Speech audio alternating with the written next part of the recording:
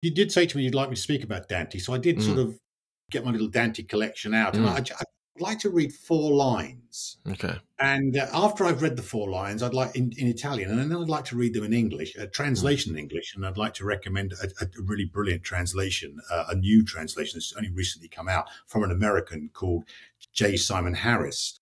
But before I do that, I'd just like to read this. And just to give a quick context for it, this is actually Canto 5 of the Inferno. It's one of the most famous cantos in the whole of the Divine Comedy poem. And it's Francesca and Paolo. And they are 2 lovers. And this all invokes Circle of the Lust, whole, yes. yes, troubadour tradition, chivalry, King Arthur, King Guinevere, the adultery of Guinevere with Lancelot is alluded to in this. And it's a terrible situation. And you feel for them. And Dante feels for their situation because, of course, she's having an affair with her husband's brother, and he brutally murders both of them before either of them have an opportunity to repent from this sin of adultery. So they are in hell. But the situation is dire. And the actual canto ends with these 4 lines. It ends, mentre che l'uno spirito questo disse, l'altro piangea, sì che di beatare io venni men così come io morisse, e cadi come corpo morto cade. Just read that last line again. E cadi come corpo morto cade. What's this all mean? Well, what it means is J. Simon Harris, Dante's Inferno, great book, great translation. The last 4 lines mean, while the one spirit spoke, that is Francesca, the other wept, that is Paolo, so that from pity then my senses all grew faint as if I were approaching death. And then I fell as a dead body falls. Now, in English, you can hear, can't you, the drama in that last line. I mean, the sheer overwhelm of the emotion, and then fell as a dead body falls. But if we look at the Italian, you get exactly the same, only more so. E cadi come corpo morto cade. It's actually an iambic. In fact, Italian isn't in iambic. It's not a stressed bass, but this is actually perfect iambic pentameter with a hypermetric syllable at the very end. So 11 syllables. There's 11 syllables in the line.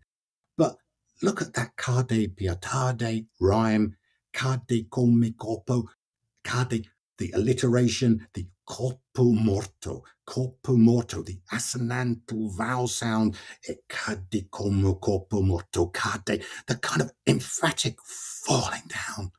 Even in the Italian, if you don't, you don't speak Italian, you can hear the absolute power of that language and the emphaticness of it all. And he just, like a dead body, just collapses. I mean, the whole of Dante is so visual.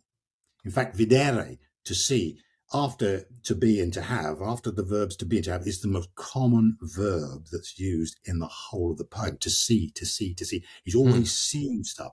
This is an incredibly visual poem. And I'm trying to make my own version of this visual as well. That was always one of my favorite cantos. I'm kind of curious about the brother there. What happened to him? I mean, you'd think he'd end up in the murderer's circle. Does Dante mention him again? Or it does mention him. And in fact, what it mentions, if I can just find it, let me just see if I can find it. Oh, here it is. She says, love led the 2 of us to a single death. Cana awaits the one who deprived us of life. And that is a genius line. Cana.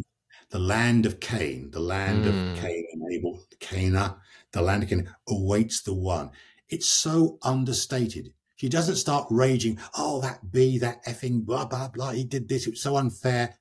It's just suddenly the one who did this, Cana. And Cana, of course, is a lower depth in hell. It's where the ice is. It's where Satan is. It's actually where the traitors are. Oh. He awaits the one who deprived us of life. So there's this incredible foreboding. So here we get we're in Canto 5. There are 34 in the Inferno, 34. So now we know that lower down. So the lust near the top, a lesser sin. And as we get lower, we're going where the murderers and the traitors are. do like that Italian. It does flow off the tongue. I do like to read translations that have the dual text and just look at the, look at the original language and see how it Oh, flows. me And too. often, Yeah, me too. when you're reading a bad free verse translation or something that's overly literal, I can notice how it Yes. really doesn't capture the spirit of the No, original at this all. It's captures one the spirit. problem I I have. strongly recommend Mm, this. J. Simon yes. Harris, who is a classical poet. That's a thick volume there. A lot of footnotes in that volume. Yes, This loads, is like, great notes as well. yes. Yes, J. Simon Harris doesn't deprive you. The only other version that gives you such great notes is the Dorothy L. Sayers version. I do These like are that version, yes. fabulous, fabulous notes. Dorothy L. Sayers version actually gives you great notes as well, but Mm. that is another take on it. It's really good. Now, the Sayers translation was kind of an inspiration for you, wasn't it, Yes. Yes. in your method, especially your rhyming method? I think I read the Sayers translation kind of shortly before I actually encountered your own work, auspiciously, I guess you might Yes. say. I Yes. noticed I Yes. think your dedication to it was taken from something that she said about Well, yes, actually. was it about if an Englishman were to write, Here it comes. It's the actual one of the three epigraphs. I have three epigraphs per mm, book, so there's 9 epigraphs in total. It's a magic number for me. So the epigraph from Dorothy says, "Let us suppose that an Englishman were to write a contemporary divine comedy on Dante's model." mm, This was one of the key texts I read that inspired. I thought, yeah, what a good idea that is. What a good idea that is. And can you see?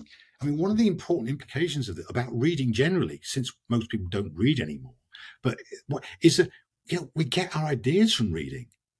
If I hadn't read that, would I have actually carried off what I've carried off? It inspired me, and I know you're inspired by so many writers. I'm inspired. So many mm, people on the Society of Classical Poets website are inspired by other writers. It's the right thing to be. If all we're going to do is rely upon our own intelligence and inspiration to write stuff, it's going to be very thin gruel, mm, very thin fare. It's going to be very lacking in substance. We actually need other people to actually develop a real richness and texture and genius. If we want mhm. to be geniuses, we have to have and acknowledge other people are geniuses because we're relying on their work to help our work. Yeah, I mean, that's the paradox of originality, right? I mean, true originality Yes, is based on yes, models, right? You're basing yourself on models and you're not just making stuff up, which is when we get to the contemporary age, that's just what everybody's doing and it stinks. It's terrible.